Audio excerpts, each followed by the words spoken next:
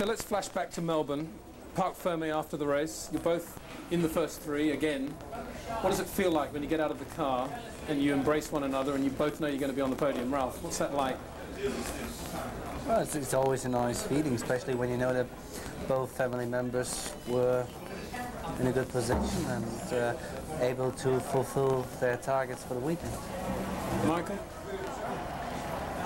I was very much surprised when the lap after finish line I saw this guy coming next to me and showing me third position, and obviously I was informed a little bit, but not totally whether he made it to the end or not. I think he thought 3 times left. Not third position. So I was quite happy for this. It was a perfect combination because they didn't expect to be third.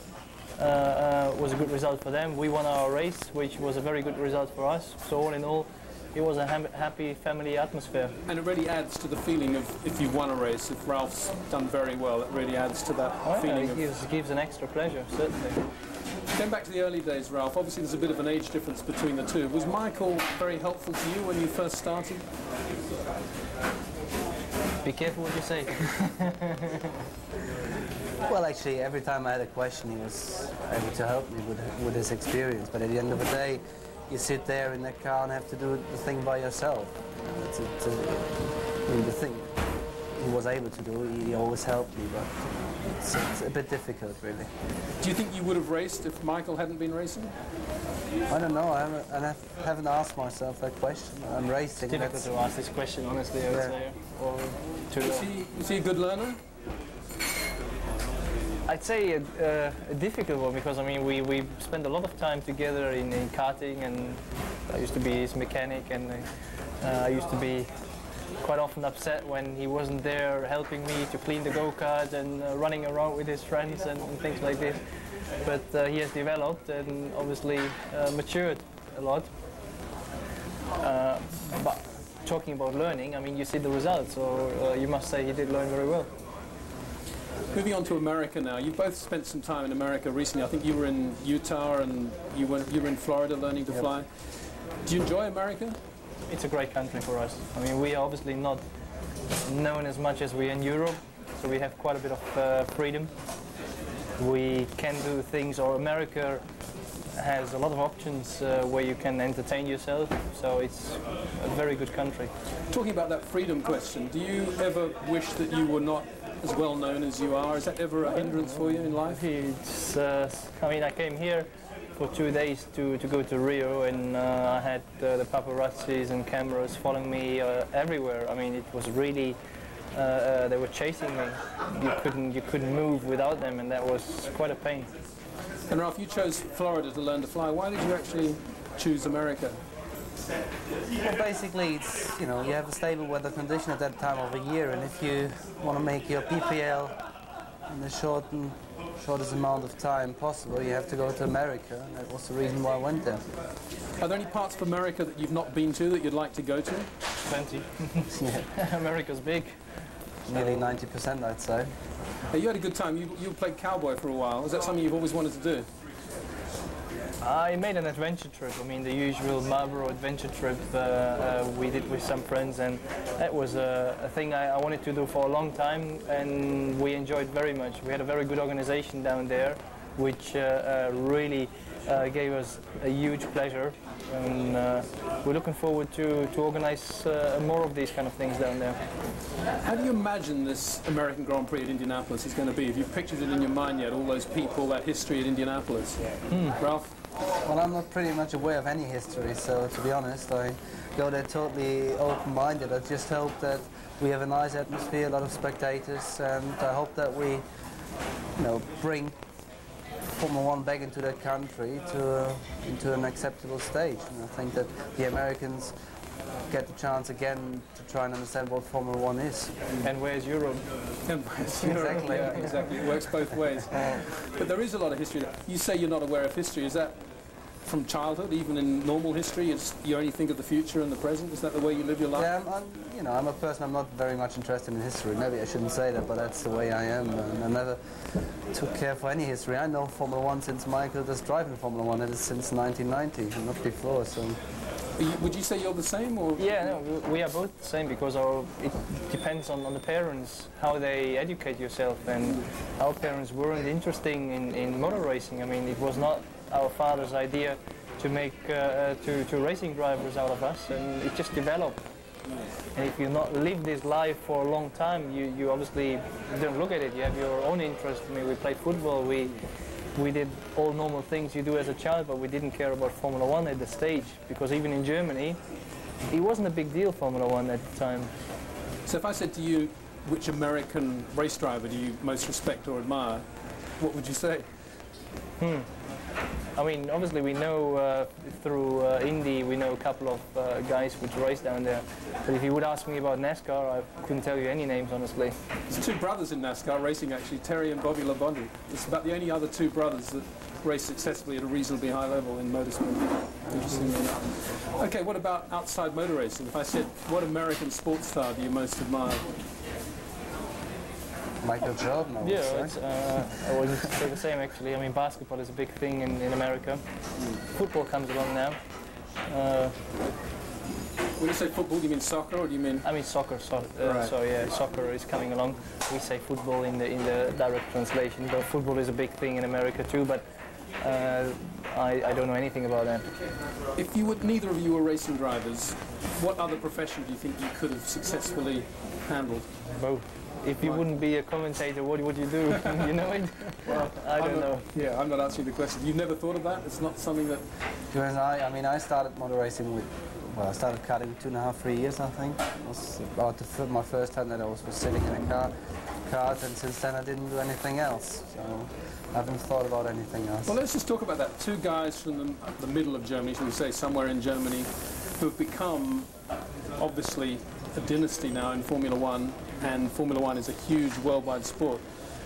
When you go back home, do you ever think, how did this happen? Isn't it amazing that it is like this? We don't go often home, honestly. First of all, because we live our life out of Germany. But I mean, if sometimes we may talk with our parents about this, or we talk with friends about this, but if you don't do that, we don't think that way, honestly. I mean, when you go back home, you don't feel like you are Michael Schumacher, what people think, who is Michael Schumacher. You simply yourself, you go home and you behave normal. I mean, I have my family, and they don't care who is Michael Schumacher in his job, in his racing car. Is it difficult to unwind between races now? We've got races every 2 weeks. Is that a major stress, or is it a life you just live from beginning of the season to the end? Right. Well, I think it's a bit busy year, especially with all the testing we have in between, because 1 week we have testing, 1 week we have racing, and especially overseas races, you know, it's going to be a tight schedule. That's what we like to do, and you know, it's not really a problem. But a summer break would be nice, actually. So how do you unwind after a race? Basically, I go home and do what I enjoy doing. A lot of water sports and whatever I like to do at that moment. And do you two guys hang out a lot between races if you get the opportunity, if you've both got 3 days that coincide? I mean, if we at the same spot, yes, we would do, but he lives in Monaco, I do live in Switzerland. So we have here and there the opportunity where we do so, but it's not like we spend every day together. The thing is, traveling with 2 kids and 5 dogs is a bit difficult. He doesn't want to help me. Tell us about the 5 dogs, Michael. Brazil's actually the home of one of these dogs. 4. Yeah, okay. It's 4 dogs. Yeah. It was always 4. Oh yeah. Okay. Tell us that story about the dog here in Brazil. It's not a big story, honestly. I mean, my wife fell in love with the dog from here, and the dog fell in. Yeah, on the racetrack. They wanted to throw it out, and actually they were quite bad to the dog. They were kicking it, and my wife, she got quite upset, and she took care. I mean, she fed it, and he fell in love with her. And it was the typical love story. I mean, he didn't go away from her side anymore, and that was it. And now he's one of our dogs. And he lives happily in Switzerland. He does. Right now he's with my father, and but he's quite a happy dog. And what did you call him? He's called Flo. Flo is like a flea, because he had so many fleas on himself. When we met him here, obviously the first night we went to a veterinarian, we cleaned him, we gave all the vaccinations he had to have, and that's why he was called Flea. So you two guys are hanging out, let's say as an example. How difficult is it not to talk about the things that you know you're not supposed to talk about? It's very easy because we have to talk about it right now again, and you know, 10 times a day usually. And as soon as we're at home, we enjoy talking about other things. Whatever we want to have for breakfast, for dinner, for lunch, whatever we want to do during the day, you know, it's no problem at all. But you're way off in the woods together. Surely there's a moment where you want to ask him something about his car or vice versa. Does that not happen?